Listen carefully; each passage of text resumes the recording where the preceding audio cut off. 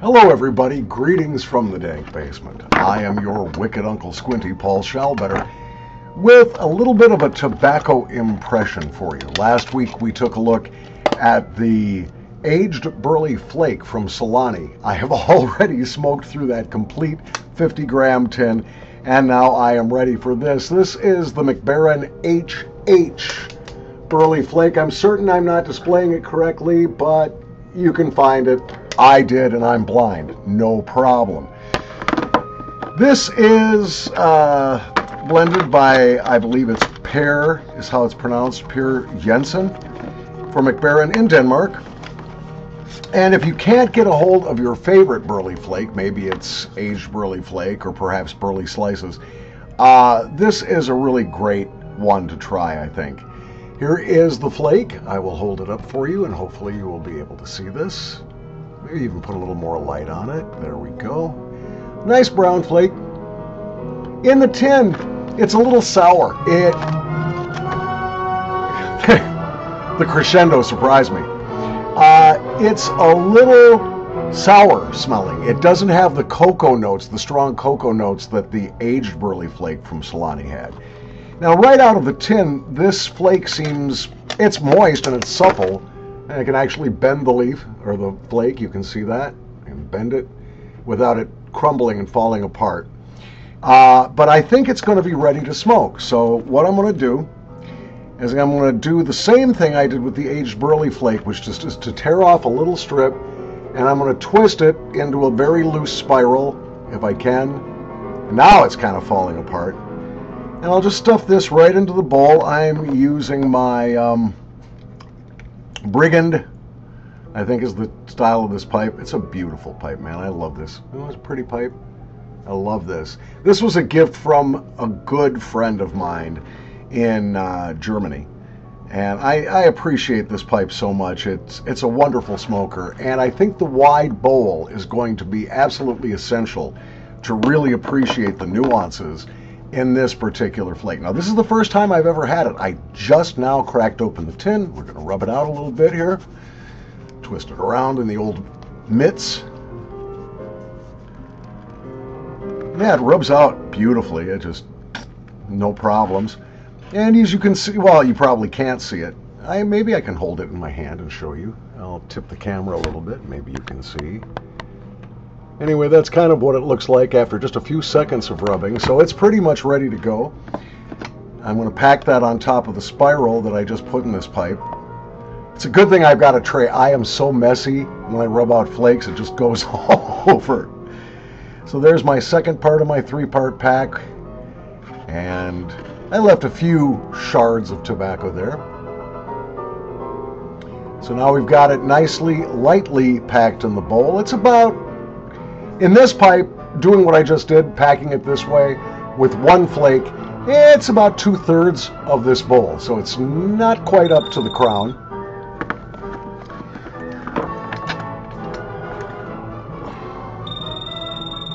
I'm going to ignore the telephone because I'm doing this. You're more important. Besides, it's probably just President Trump calling to give me the Medal of Freedom for being such a great pipe tobacco reviewer. So let's give this a shot.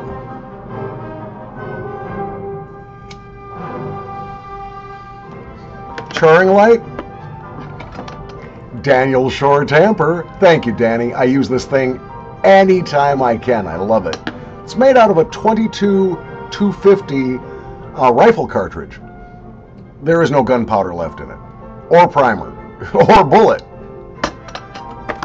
Okay, I charred it up. Let's give it a smoke.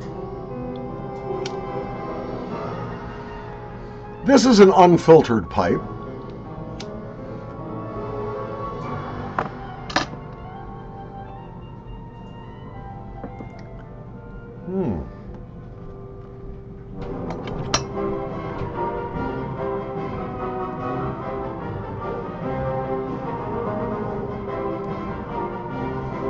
Funny thing is, my first pipe of the day was also from Mac Barren, but it's an off-the-shelf pouch tobacco.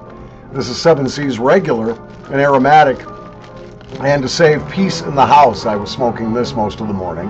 Had a bowl full or two with my morning coffee.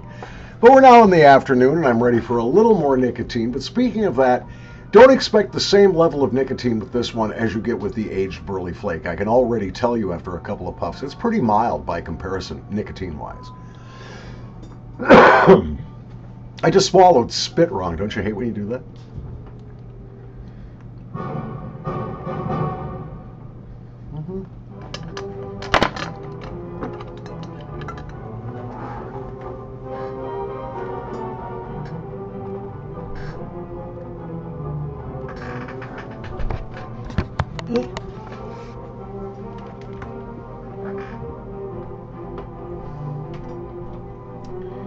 I'm going to do a little snorking action here.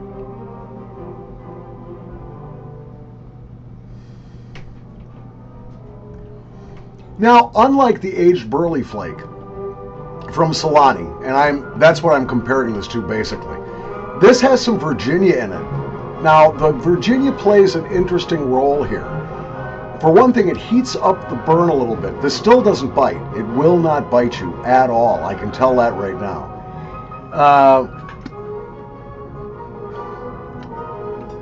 It burns very cool. Dr. Fred Hanna told me once that the goal of pipe smoking is to not sense the temperature in the smoke. You shouldn't get hot smoke. It should be perceived as being cool in your mouth.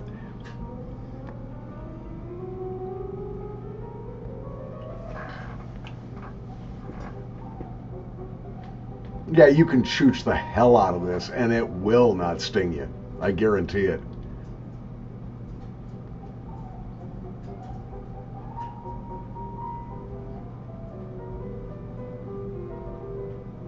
Yeah, there's not a lot of cocoa to this. You get wood as much as anything else and a tiny bit of grass and sweetness from the addition of some dark-fired Kentucky and that Virginia I was talking about. Now, I suspect the Virginias in here are a mix of red and maybe bright Virginia. Not a lot of grass here, a little bit of sweetness, and frankly, a little bit of heat from those Virginias, but very little.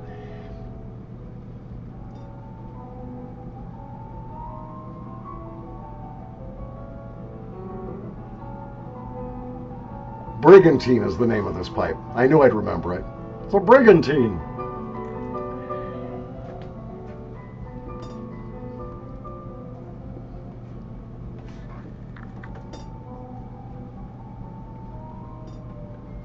Wonderful pipe and an amazing tobacco so far. I'm loving this to pieces.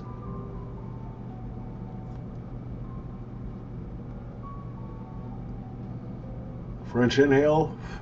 Again, like many Burleys, this one is so mild that it is, unfortunately maybe, very easy to inhale without making your lungs clutch up on you or giving you a cough. If you're a cigarette smoker, be careful of tobaccos like this because you will be able to inhale them probably more easily than a Marlboro Red, for instance.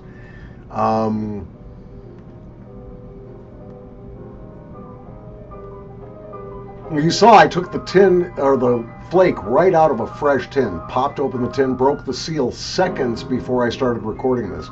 And it was perfect, right out of the tin, ready to be folded, stuffed, cut into little cubes, however you like your flake tobacco. I generally like mine rubbed out a little bit. I think it burns better in most of the pipes I smoke Burleys in, flake tobaccos in them. And also, I like to play with my tobacco, don't you? I think it's part of the fun. I don't really need these sunglasses indoors. It's beautiful here today. What I'm doing sitting in the dank basement smoking and talking to you, I have no idea. Because it's absolutely gorgeous outside. And I think when I'm done with this pipe, I'll load up another one with something a little milder in the nicotine department and something I don't want to concentrate on particularly. Maybe some more of this 7 C's regular, which I really like, and walk myself down to the store to buy some hamburger buns. We're doing burgers tonight. I might even pull out the grill.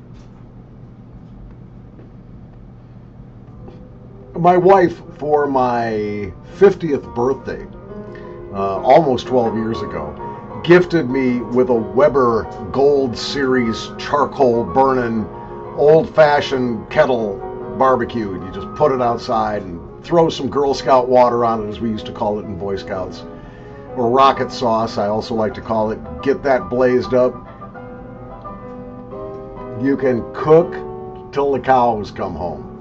And when they come home, they just sit on the grill, you cook them up and eat them.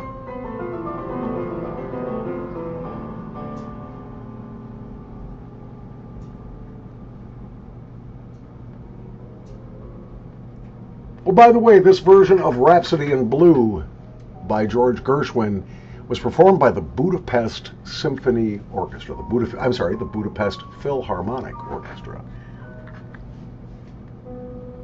It's a wonderful performance, and it's one of those CDs you can buy from a cutout bin. You know, back in the day when I was buying CDs, this was super inexpensive, and it's a lovely recording. It also includes some interpretations of the instrumental scores for Porgy and Bess and An American in Paris. It's a nice record.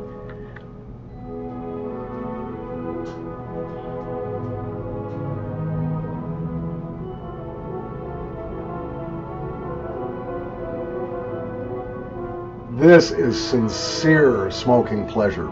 The character of this tobacco does not change radically through the bowl. Like the aged Burley Flake, what you start out with is pretty much what you get. There aren't any surprises, at least not so far.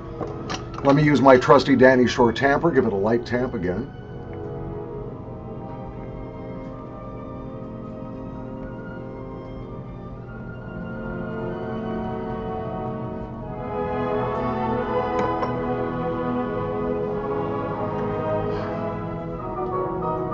This is fantastic.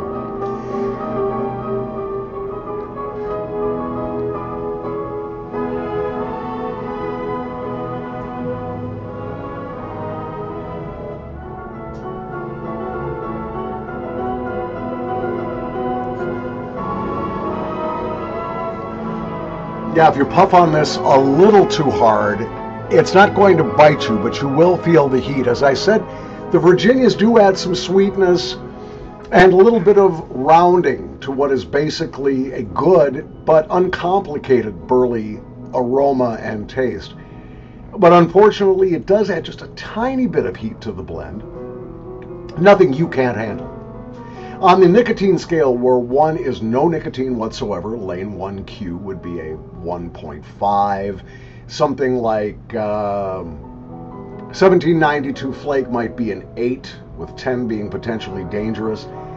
This is slightly less strong than the aged Burley Flake from Solani I reviewed last week. This may be, although I love the Solani, this has more to it. This is a brilliant blend. I would like to shake the blender's tobacco blending hands. If I ever make it over to Copenhagen, I'm going to look up Mac Barren and see if I can meet the blender, because this is a work of art.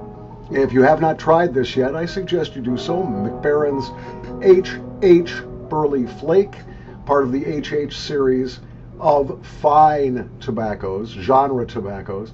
Now, a lot of people talk about the H.H. Old Dark Fired, which I really love.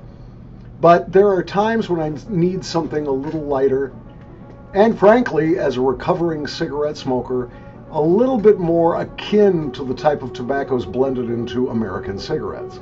Without all the chemicals, of course. Speaking of chemicals, this is not top-dressed in any way. There is no, as I said, no exaggerated cocoa or nuts. You get a little light cocoa like you always get with a good burley, but it's mostly a woody, pipey sort of taste. How's the room note? Well, I should probably ask my wife, but on tobaccoreviews.com, this is described as having a pleasant to tolerable room note.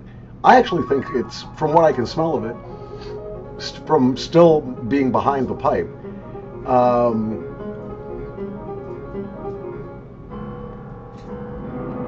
it's a pleasant room note to me. And I think if I walk out and walk back into the room, I'll think the same thing. Obviously, I'm still smoking the pipe. I can't comment on aftertaste. So this is my first experience with this. But on the Squinty scale of quality, where one is this goddamn